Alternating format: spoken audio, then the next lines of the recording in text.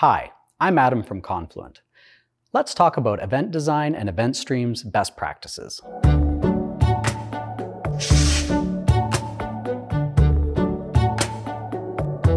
In this module, we'll cover a number of best practices. We'll start by looking at the numerous benefits provided by event schemas and why they're absolutely necessary for using event streams. Next, we'll look at metadata and headers and the role that each play in an event-driven architecture. We'll follow this up by looking at how to name events and event streams, and we'll take a look at a couple of options to provide you with an example of where each works best. Finally, we'll cap this module off by exploring event IDs, as well as some strategies you can use to ensure that each event is uniquely identifiable. Schemas, as provided by Interface Definition Languages, or IDLs, are essential for making event streams consistent and reliable, as well as aligning producer and consumer expectations on the format of the event data. Schemas provide structure and definition for the data communicated by the event. Just as explicit schemas are essential for constructing relational database tables, schemas are also essential for defining the structure of data in an event. Apache Avro, Google's Protobuf, and JSON schema are three common IDLs that provide structure, format, and documentation for events.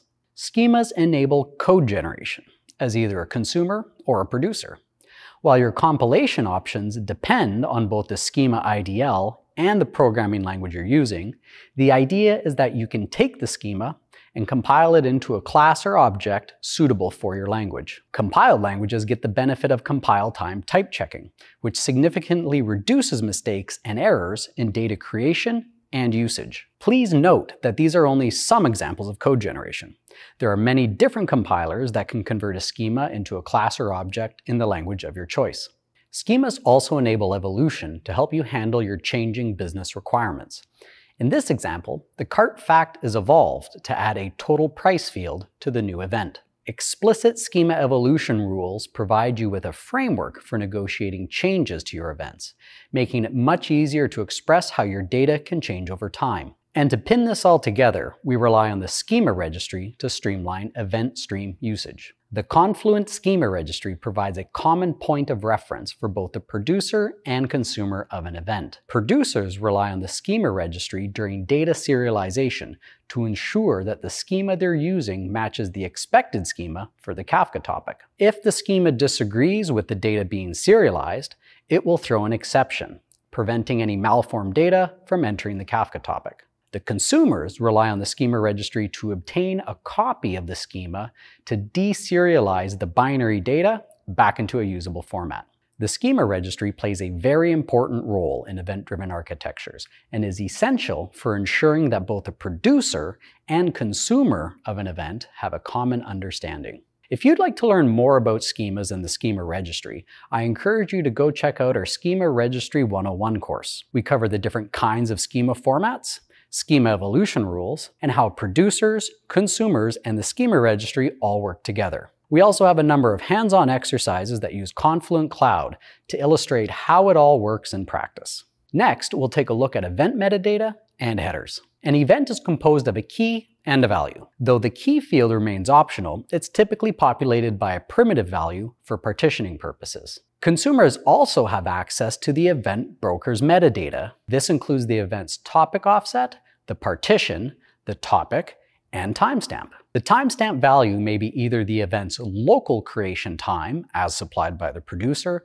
or it may be the received time provided by the event broker. Timestamps are configurable at a per topic level, so you can decide which one may work best for your use cases. Kafka also provides you with record headers. These provide a space for additional context and custom metadata about the event without affecting the structure of the key or the value.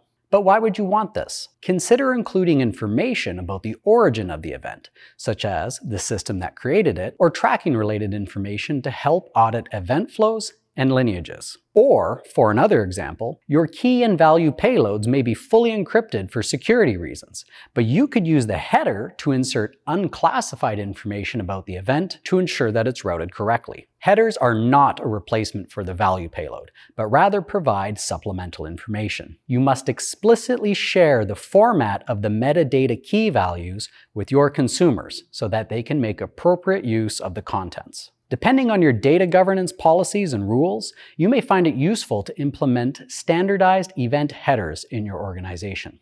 A standardized header can include information pertaining to event tracking, auditing, compliance requirements, and whatever other information that every producer in your organization needs to publish. You'll also need to work with each of your event producers to ensure that they can all publish the data as required. The naming we have used so far in the modules has been fairly simple and sparse, a bit like using someone's first name instead of their full name. The deltas and facts that we've used have been quite terse and don't really provide much contextual information. But events will come from multiple areas of your organization, from different teams and systems, and embedding the contextual data into the name of the event stream can help with both stream management and discovery. Here's one option for naming event streams. In this format, we combine the domain, the event type, and the version of the stream together into a single name. For example, the orders domain from the previous domain map could contain a fax stream that contains all of the order facts. You could choose to add .v1 to the end of the name, or you could also go with a standard that anything without a version number is simply the initial version. So for example, if we take a customers.advertisement stream and we end up having to do a breaking schema change, the new customers.advertisement stream would be appended with a .v2. This indicates that there was a breaking change and that the first version would eventually be removed. We'll explain more about this in the Schema Registry 101 course. You could also choose to include the service name in the event stream naming convention. Including the service name can reduce the ambiguity about where an event originates, especially when coupled with the domain. However, one of the reasons to be careful about including the service name in the stream is that the service that produces the event may change over time. Consider an event stream produced by code inside of a monolithic service. One day, that code is refactored into its own microservice with its own new name, and ownership of the stream is transferred. The service name in the event stream title may no longer reflect the actual ownership. Names are important with Kafka event streams since they are immutable and cannot be renamed. Using service names tends to make the most sense when a stream is used internally to a domain, data on the inside, such as in the case of Delta events for event sourcing. The producer, stream, and consumer are already tightly coupled, and any changes won't impact anyone outside the domain. A third option, should you choose to leverage event headers, is to put the origin inside of the record header. This option provides you with both the origin information of the service that created the event, but also decouples the service identity from the topic name. If you end up changing the service that produces the order events, you can simply update the origin header information. Standardizing event stream names helps prospective consumers find the data that is relevant to them. It also provides clues as to which version of a stream you're planning to read from. It's always a good practice to use the most recent versions of a stream, as earlier versions are usually deprecated and will likely be removed. Event IDs provide us with the ability to uniquely identify one specific event. One of the important use cases is for auditing events. An exhaustive audit can reveal how many events were written to an event stream, which can be compared to how many events have been read on the other side. Both missing and duplicate events can be detected so that you can take appropriate compensating actions. Another use case is to use an automatically incrementing ID to ensure that events are processed in a correct sequence order, especially if you expect to see duplicates or late arriving events. The first format option we'll look at is a simple hash of the bytes in the event stream. Many current-day hash functions can provide you with an extremely highly probabilistic result of uniqueness. While a hash event ID can provide you with uniqueness for deduplication purposes, it won't be able to help you out if you're looking for sequence information. The second format tends to be a more useful option and is similar to the event stream naming strategy that we just saw earlier in this module. The service name, event type, entity identifier, and a sequence ID compose the event identifying string.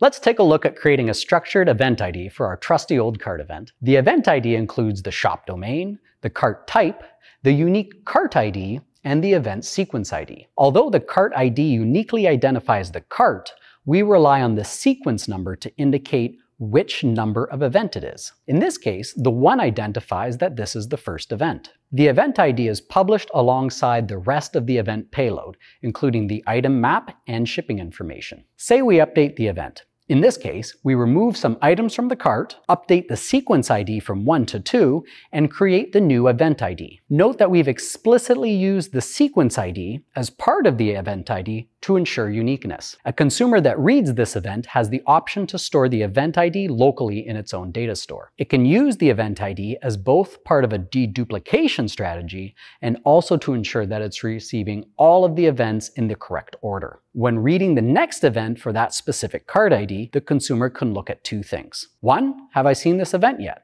If so, I can discard it as a duplicate. And 2, is this the next event in the sequence for the cart ID? If it's not the next in the sequence, the consumer will need to make a decision. Does it wait for the properly sequenced event? Does it store it for later? Or does it just apply it and move on? Exactly what the consumer chooses to do is up to them. While event IDs are not mandatory, they are a best practice. They do not require much effort to implement and can really save consumers a lot of time and effort when it turns out that they need to deduplicate or reorder events. We recommend that you examine your need for unique event IDs as early as possible and come up with a scalable strategy for implementing them. It can be difficult and expensive to change your unique event format at a later time, so it's generally worth spending the time and effort upfront to find something that works for your organization. Let's wrap up what we just covered. Event streams benefit from having a standardized name. It makes it easier for users to find and discover the data they need, while also providing a way to differentiate between similar events from different parts of your business. Event IDs provide a way to uniquely identify each event. They can be useful for ensuring correct processing order, deduplication, auditing, and debugging. Kafka's built-in metadata provides you with information about the event in relation to the topic. Meanwhile, headers provide you with the ability to add key value pairs for auditing, tracking, and compliance that live outside of the event payload. There are a number of factors to consider when designing events and event streams. In this course, we covered the 4 main dimensions you should consider when designing and building your events and event streams. We also took a look at best practices relating to schemas, identity, naming, and metadata. If you'd like to keep building on what you've learned in this course, I'd like to recommend you follow up with 2 of our other courses. First on the list is our Schema Registry 101 course. It covers schemas, evolution, and best practices for integrating with the Confluent Schema Registry. Secondly, we also have the event sourcing and event storage with Apache Kafka. In this one, we cover a few other event-related subjects, including event sourcing and command query resource separation. These subjects tie into the 4 main dimensions we covered today and will help extend your knowledge on available event-driven patterns. If you'd like to learn more about Confluent and Kafka, we have a wide range of freely available courses for you on Confluent Developer. I encourage you to check them out.